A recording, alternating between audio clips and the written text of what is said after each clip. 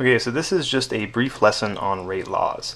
And when we talk about rate laws, what we're looking at is how does the concentration affect the reaction rate?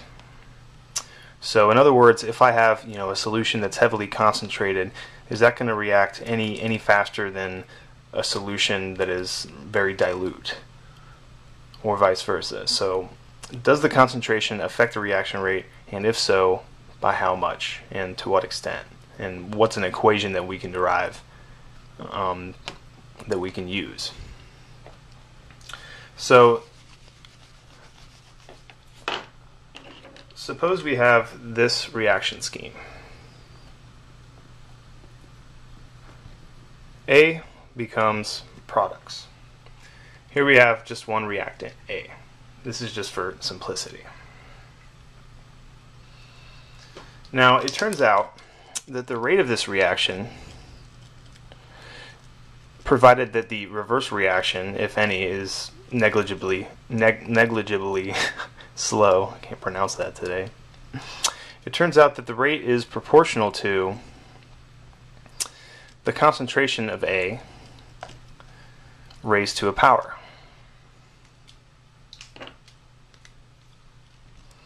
So this sign means is proportional to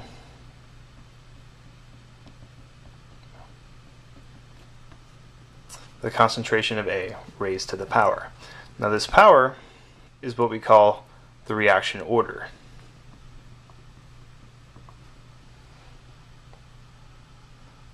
So we say that the reaction is n order with respect to A.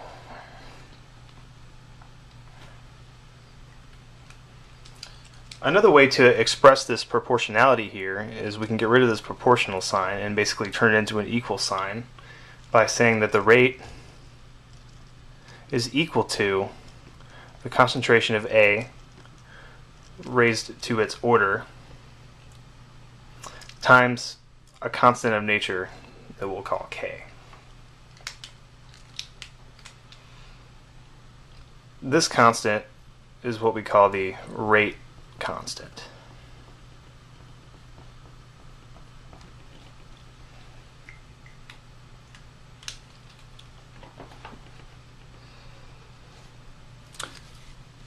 So here you have it. Rate equals K times the concentration of A to the n power.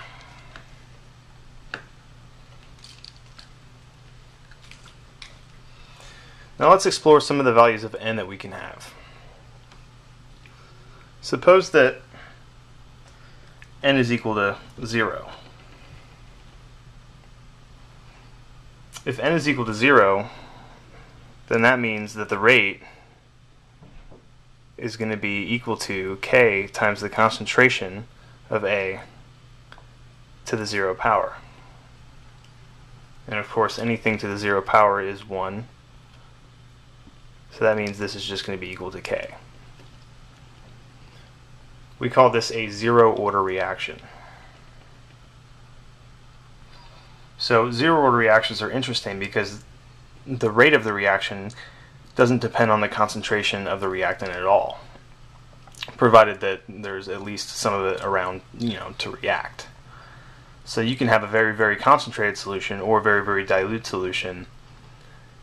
It doesn't matter if you have a zero order reaction, the rate is going to be the same virtually no matter what.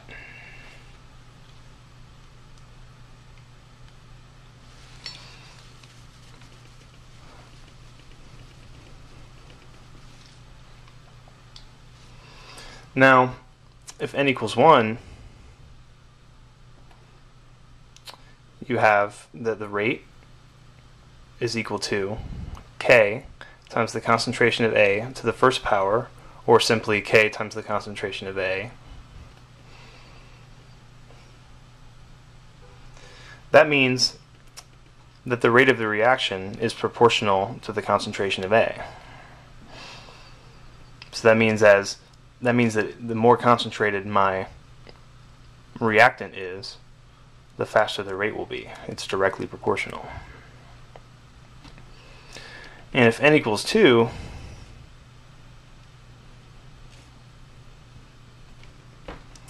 the rate is going to be equal K times the concentration of A squared.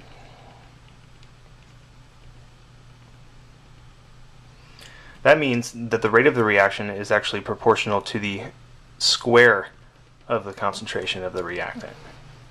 So that's a little outside the box to think about, but this is what we call zero order, first order, and second order reactions.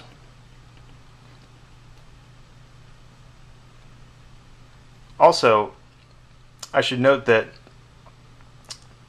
the value of n, the order with respect to this reactant here, A, doesn't necessarily have to be an integer. It can also be a fraction. It could be negative, it could be like the square root of something, or the cube root of something, or something like that. So this doesn't necessarily have to be just 0, 1, and 2, 3, etc. It can also be fractions and negative exponents. So another property of these reactions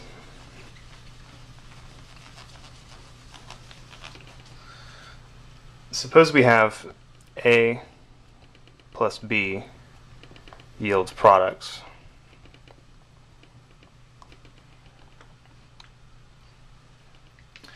So this means that I have two reactants now, A and B.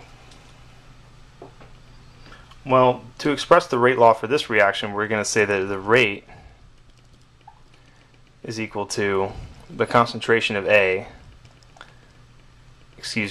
K times the concentration of A to the M times the concentration of B to the N.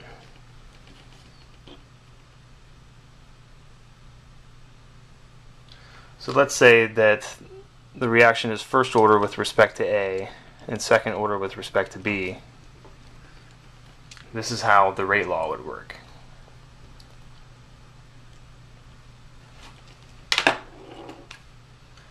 There's another thing that we call the overall order of the reaction.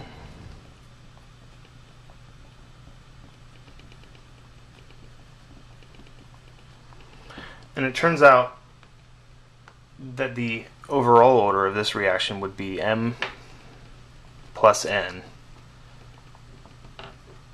which in this case is 1 and 2, which is equal to 3.